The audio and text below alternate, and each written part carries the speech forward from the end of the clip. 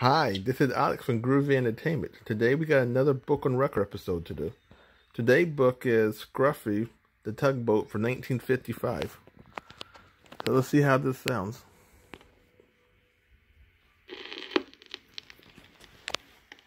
Hello, my name is Alan Cole, and I'm going to read you the story called Scuffy the Tugboat and His Adventures Down the River by Gertrude Crampton, with pictures by Tibor Gergely. Now turn the page. Scuffy was sad. Scuffy was cross. Scuffy sniffed his blue smokestack. A toy store is no place for a red-painted tugboat, said Scuffy, and he sniffed his blue smokestack again. I was meant for bigger things. Turn the page. Perhaps you would not be cross if you went sailing, said the man with the polka-dot tie who owned the shop. So one night he took Scuffy home to his little boy. He filled the bathtub with water. Sail, little tugboat, said the little boy. I won't sail in a bathtub, said Scuffy. A tub is no place for a red-painted tugboat. I was meant for bigger things. The next day, the man with the polka-dot tie and his little boy carried Scuffy to a laughing brook that started high in the hills. Sail, little tugboat, said the man with the polka-dot tie. Turn the page. It was spring, and the brook was full to the brim with its water. And the water moved in a hurry, as all things move in a hurry when it is spring. Scuffy was in a hurry, too. Come back, little tugboat, come back, cried the little boy as the hurrying, brimful brook carried Scuffy downstream. Not I, tooted Scuffy, not I. This is the life for me.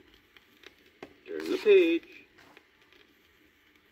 All that day, Scuffy sailed along with the brook, past the meadows filled with cowslips, past the women washing clothes on the bank, past the little woods filled with violets. Cows came to the brook to drink. They stood in the cool water, and it was fun to sail around between their legs and bump softly into their noses. It was fun to see them drink.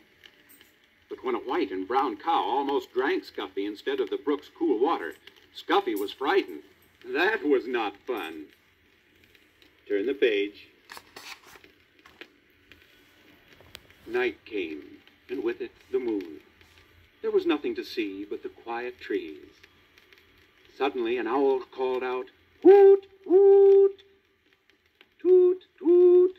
cried the frightened tugboat, and he wished he could see the smiling face of the man with the polka-dot tie. When morning came, Scuffy was cross instead of frightened. I was meant for bigger things. But which way am I to go? He said. But there was only one way to go, and that was with the running water where the two brooks met to form a small river. And with the river sailed Scuffy, the red-painted tugboat. Turn the page. He was proud when he sailed past villages. People build villages at the edge of my river, said Scuffy, and he straightened his blue smokestack. Once Scuffy's river joined a small one, jammed with logs. Here were men in heavy jackets and great boots, walking about on the floating logs, trying to pry them free. Toot, toot! Let me through, demanded Scuffy, but the men paid no attention to him. They pushed the logs apart so they would drift with the river to the sawmill in the town. Scuffy bumped along with the jostling logs. Ouch! He cried as two logs bumped together.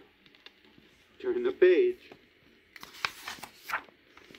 This is a fine river, said Scuffy, but it's very busy and very big for me. He was proud when he sailed under the bridges. My river is so wide and so deep that people must build bridges to cross it. The river moved through big towns now instead of villages, and the bridges over it were very wide, wide enough so that many cars and trucks and streetcars could cross all at once. Turn the page. And now, if you will turn the record over, I will continue with the story.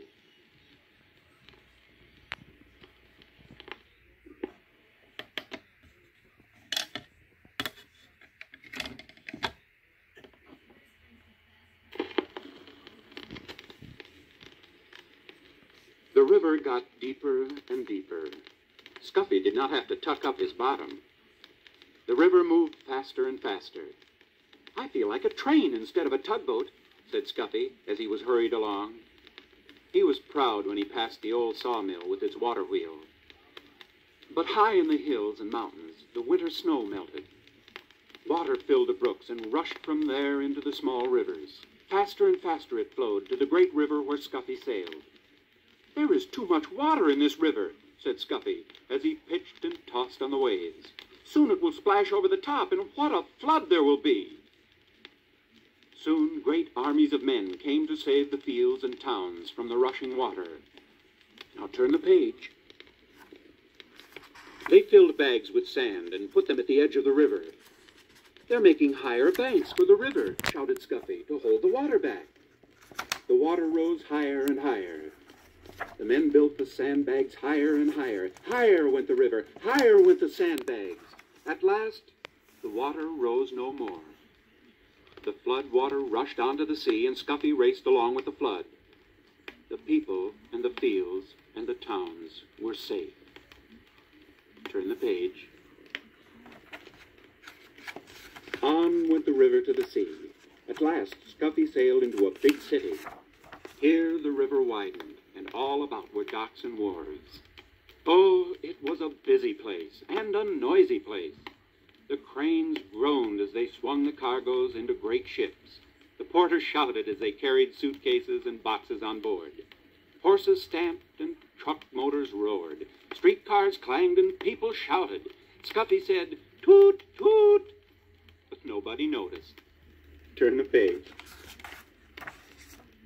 "Oh, oh," cried Scuffy when he saw the sea. "There is no beginning and there is no end to the sea. I wish I could find the man with the polka-dot tie and his little boy." Just as the little red-painted tugboat sailed past the last piece of land, a hand reached out and picked him up.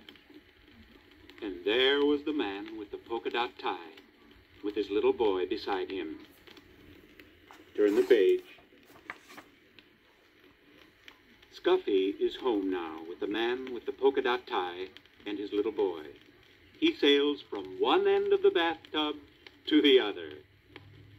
"This is the place for a red-painted tugboat," said Scuffy. "And this is the life for me." And now, would you like to hear a song about Scuffy the tugboat?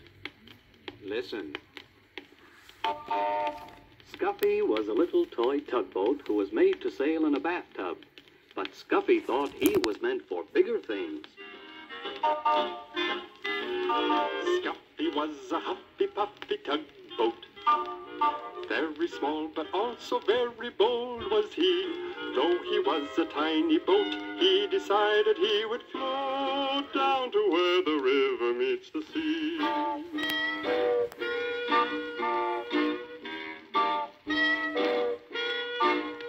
So he started down the brook one sunny morning, saying, "What a happy voyage this will be." Oh, he smiled and splashed along while he sang this happy song, "I'm bound for where the river meets the sea."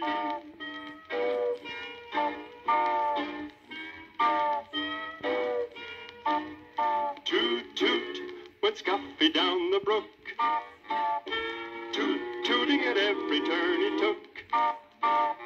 Down the river and around the bend, till he came to the ocean, his journey's end.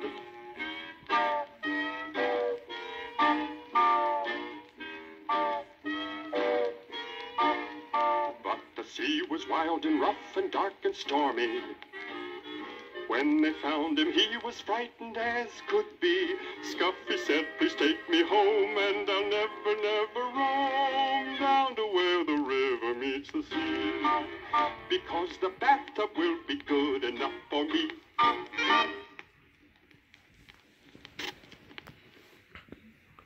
So that was Scruffy, the tugboat, from 1955. So I hope you liked this video a lot. Please like, subscribe, comment, and have a groovy day. And our next book will be